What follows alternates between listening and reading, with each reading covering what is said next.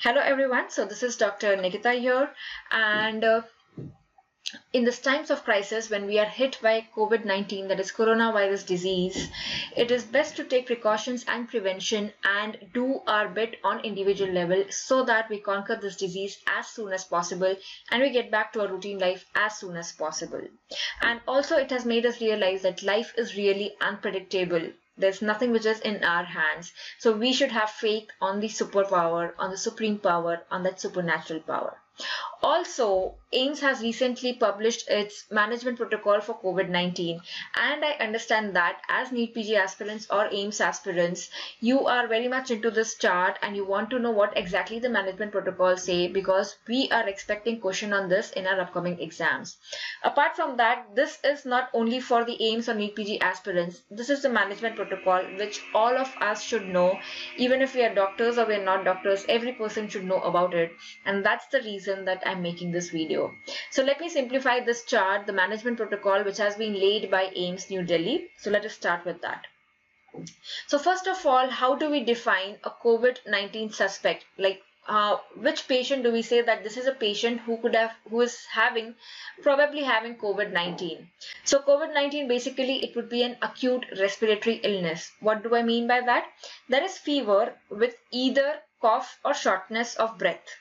Okay, but this could be seen in any respiratory illness. So when do we suspect COVID-19 is when that patient has had history of travel to COVID-19 affected areas in the last 14 days. So the last 14 days is important.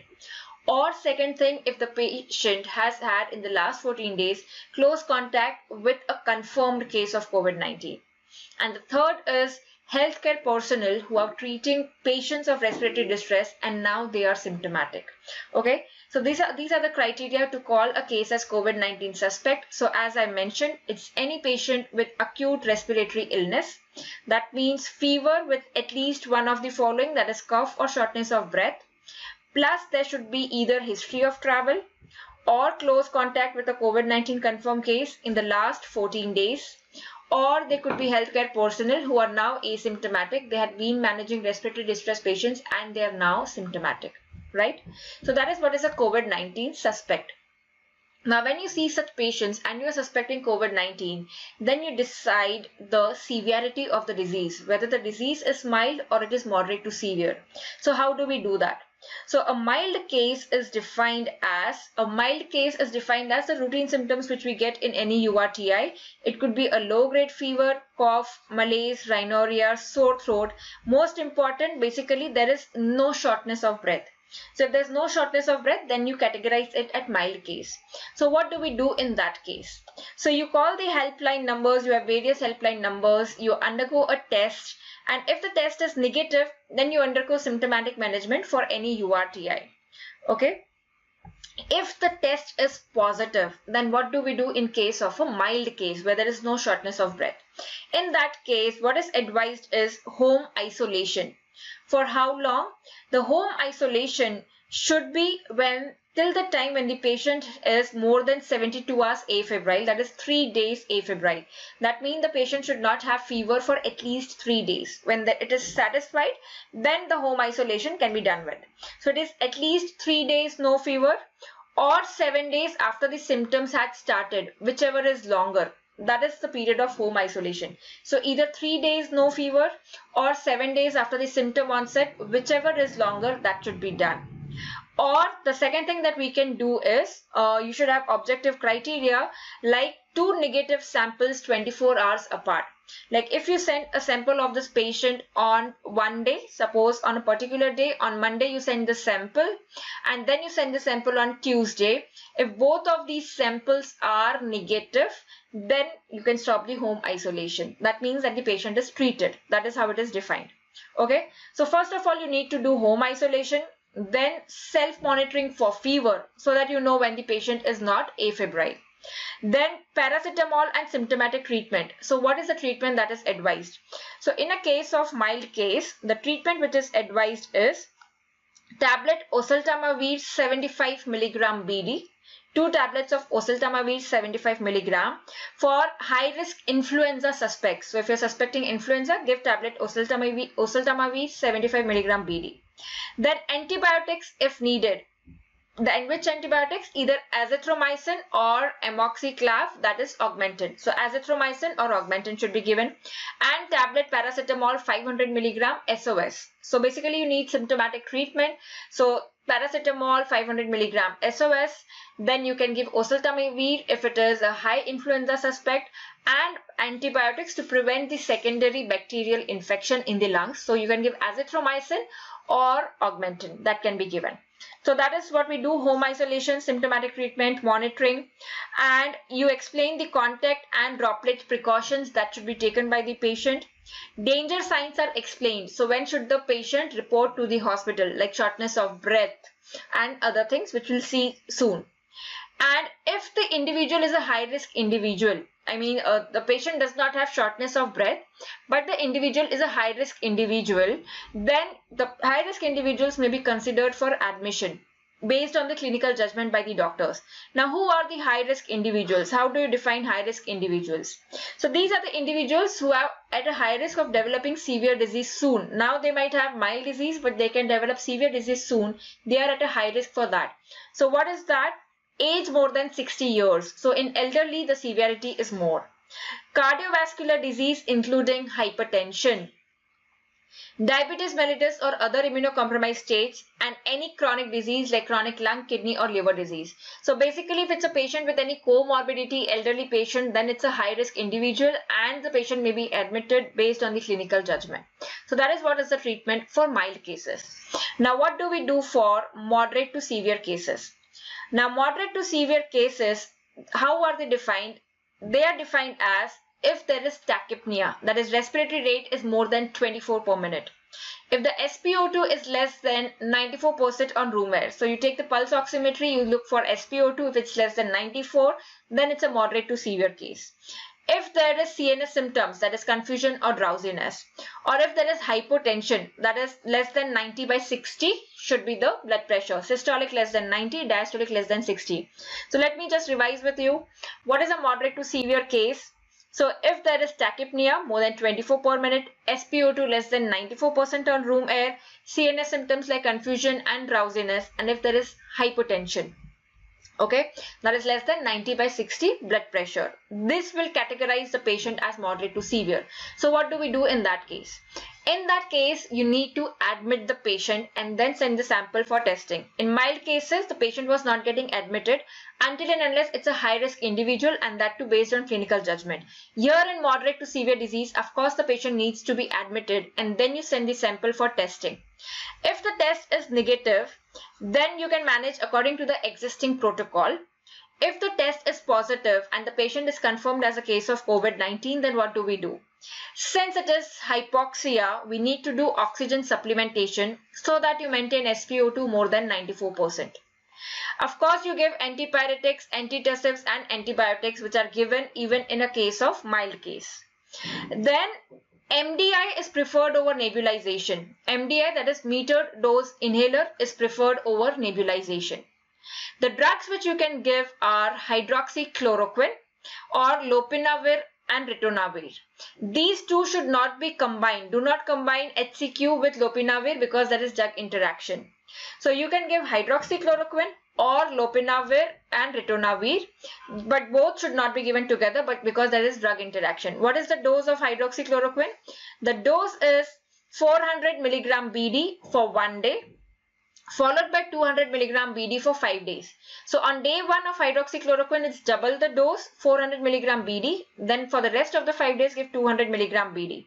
Then lopinavir or ritonavir, which is actually antiretroviral drugs, 200 milligram, 2 tablets BD are to be given on a case-to-case basis, and these are to be given within 10 days of symptoms onset. So if you have to give lopinavir and ritonavir, these should be given within 10 days of symptom onset, 200 milligrams, 2 tablet BD, okay?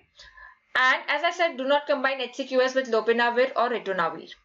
And corticosteroids should be avoided. Do not give steroids, okay? Corticosteroids should be avoided, possibly because they decrease the immunity further.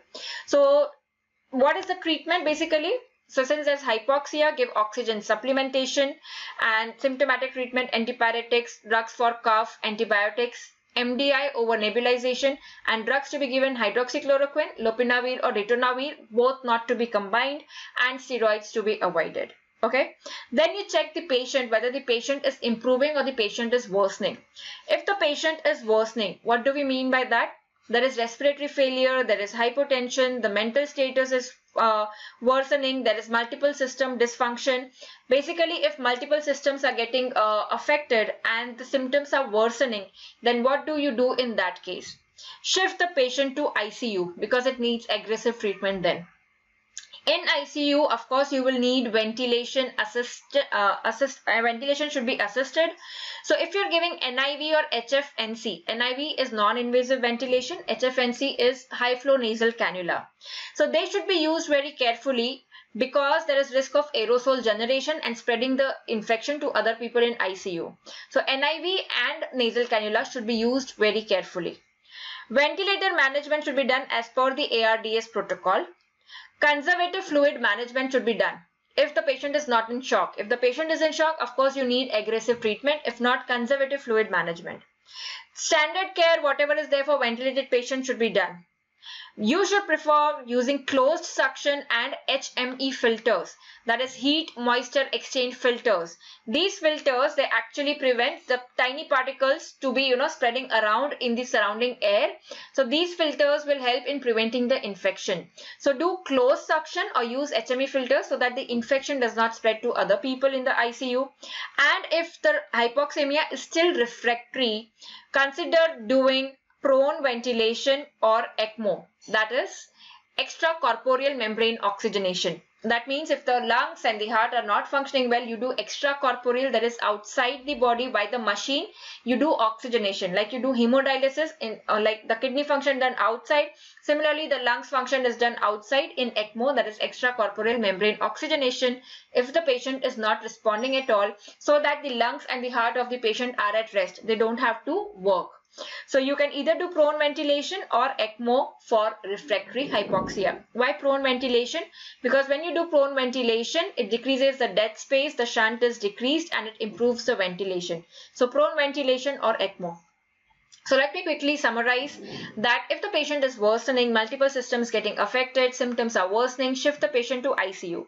In ICU, if you're using NIV or nasal cannula, use it very carefully because there will be aerosol generation. To prevent this, you can also use HME filters and you should do closed suction. If the patient is on ventilator, according to the existing protocols, the patient should be managed. If the patient is not in shock, then conservative fluid management should be done. In spite of all this, if the patient still has hypoxia, it's refractory, then do prone ventilation or use ECMO. That is what the management protocol says. Otherwise, then, if the patient is not worsening, in a moderate to severe case admitted in ward, the patient has improved, then when do you discharge the patient? So after clinical and radiological improvement, you discharge the patient similar to your mild cases when we stop the home isolation. If there are 2 negative samples at least 24 hours apart. So 2 samples taken on 2 different days. If both of them are negative, that means the patient is treated and then you can discharge the patient. Same thing applies to the ICU patient. If the patient is improving, send 2 samples 24 hours apart. If both of them are negative, then you can discharge the patient. Okay, so this is about COVID-19 suspect. How about people, like suppose there's a COVID-19 suspect nearby me and I have come in contact with that patient. How should I be managed? So in that case, asymptomatic traveler or close contact. I've been to a place recent, suppose I've been to Wuhan, China, but still I'm asymptomatic when I return back to India. Or I was in contact, I had a close contact there. So in that case, what is to be done? Home quarantine should be done and temperature should be monitored twice daily so that I know when am I developing fever, that means I'm developing symptoms of COVID-19. And there should be precautions, contact and droplet precautions, so that if I am in the latent phase, incubation phase, I do not spread the virus to someone else. So as easy as that, in case of asymptomatic traveler or close contact, you need to do home quarantine, you need to have precautions, contact and droplet precautions, and you need to monitor temperature, self-monitoring, so that you know when are you developing fever. If in that case, if the person is developing symptoms like acute respiratory illness, fever with cough or shortness of breath, then that case becomes a COVID-19 suspect, and then you need to categorize mild or moderate to severe. As I said, mild case, you need to do a test, not to be admitted. Test if it is negative, symptomatic treatment. If the test is positive in a mild case, you need to do home isolation for how long? 3 days. 3 days afebrile period, or still 7 days after the symptom onset, whichever is longer, or if the laboratory confirms 2 samples 24 hours apart are negative. What is the treatment to be given? Paracetamol symptomatically. You can give antibiotics, azithromycin, augmentin to prevent secondary bacterial infection, and if it's a high suspicion of influenza, give oseltamivir.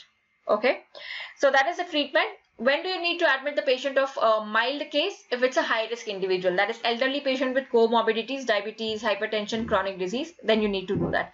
Of course, in all the scenarios, you need to have contact and droplet precautions to be followed. What is moderate to severe case? Tachypnea, SpO2 less than 94, CNS involved, confusion and drowsiness, and hypotension. In that case, you need to admit the patient and then do the test. If the test is negative, follow the protocol which is being followed. Or if the test is positive, then you need to be aggressive in treatment, and we need to do oxygen supplementation, symptomatic treatment. Drugs we said are hydroxychloroquine, lopinavir, both not to be combined, and steroids not to be given. If the patient is still worsening, then admit the patient to shift the patient to ICU. Ventilation is required. NIV and HFNC, that is nasal cannula, to be used carefully. Use HME filters, closed suction. If the patient is still having refractory hypoxemia, then do Pran Ventilation and ECMO.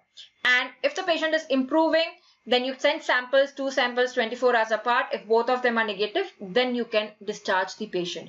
So I hope I have helped you in simplifying this management protocol, which is laid by AIIMS New Delhi, and it clarifies the confusion which is there in one page which is given. So if you have benefited out of this video, if you've liked this video, please hit the like button. Let me know in the comments what else would you like me to cover in the upcoming videos, and also share this video with whoever you think will benefit out of it, so that we reach out to maximum number of people. And as I said, let us do our bit on an individual basis, so that together we can combat this COVID-19 crisis. Thank you for watching. Please subscribe to my channel with the bell icon on. That's all for today. Dr. Nikita here, signing off. Thank you.